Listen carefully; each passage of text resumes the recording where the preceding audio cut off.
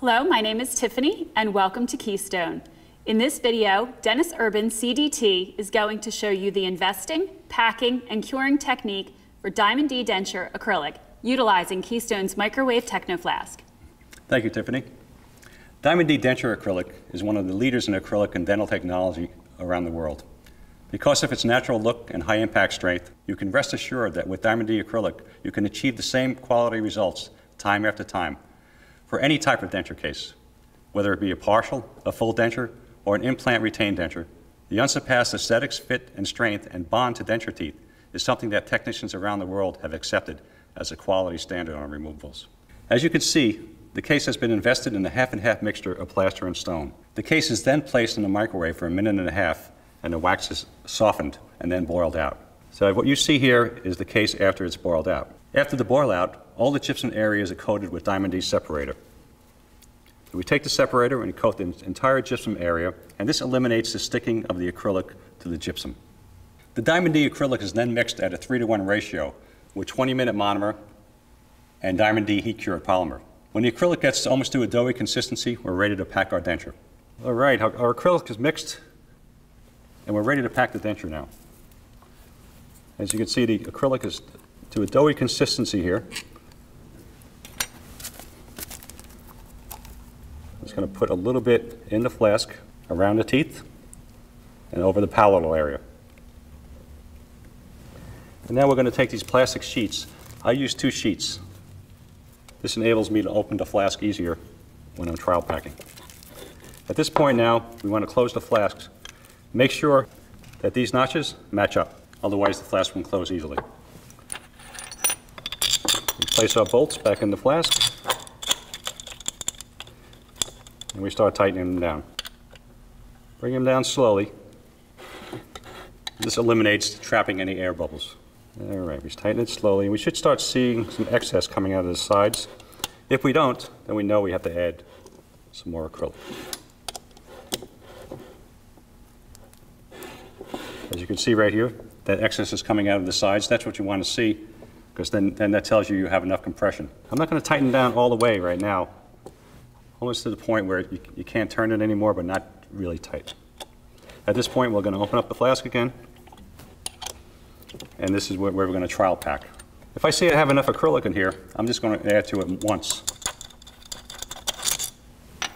Lower dentures tend to take more acrylic, therefore more trial packing. As you can see here, this is all the excess on the acrylic.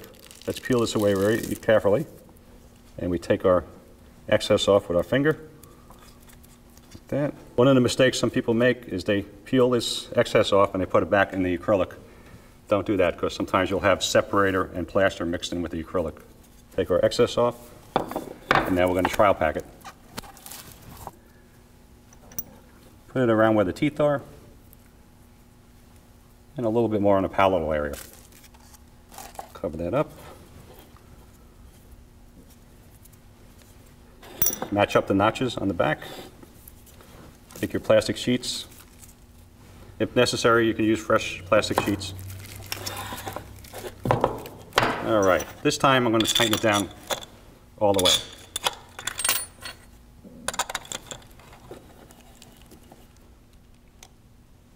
Very slowly. Want to make sure you have good compression. There we go. And I'm going to wait 20 to 30 seconds after it's tightened all the way. As you can see, the excess coming out the sides. As I mentioned before, this is one method of packing. The other method is utilizing the metal plate with a compress or a press or a pneumatic press. Either way works fine. I'm going to open it once more.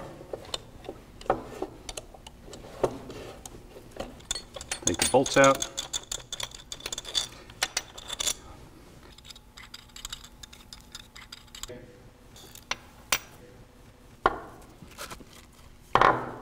That's what you want to see. Nice and shiny. And we'll start taking the rest of the excess off right here, like this. It's a little bit easier the second time. Make sure you take any excess out of the holes where the screws are going to go. And now, I'm going to put one more coat of Diamond D separator on the model. I'm just going to coat that very lightly. And then we're ready to close. Close that up. We're going to tighten it down. And then we'll put it in the microwave for a 4-minute cure.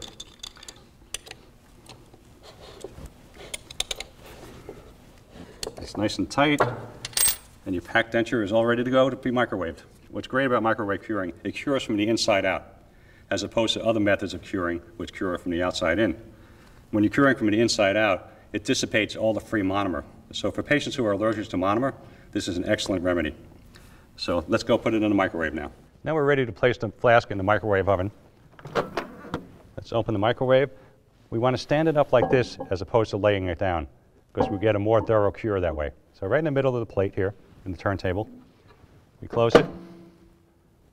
We're going to cure this for 4 minutes. Start. Okay, the denture has been cured for 4 minutes in the microwave oven.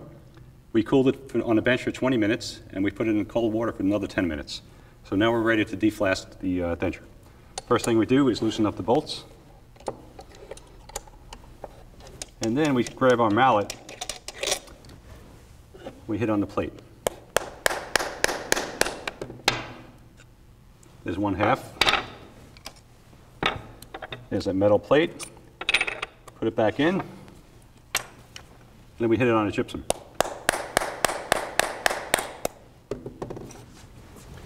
Throw away the pieces of plaster and stone. And your flask is ready for the next denture. This is still a little warm, so what we want to do is just cool it down for a second here. That's why it's important not to deflask these right after it comes out of the microwave, because you'll get warpage. We take our plaster nipper, and first thing I'm doing, I'm going to grab the corners here, like that. I know where my model is now.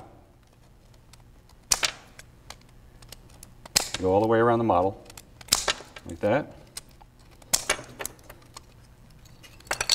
See how nice that comes out? Then I grab the corner, like that. Palette comes out, and I want to do a little bit at a time, because if you start breaking this apart in large pieces, you have a chance to break the denture teeth also. There we go. A little flash left here. And we're going to clean it off. Get that plaster from in between the teeth.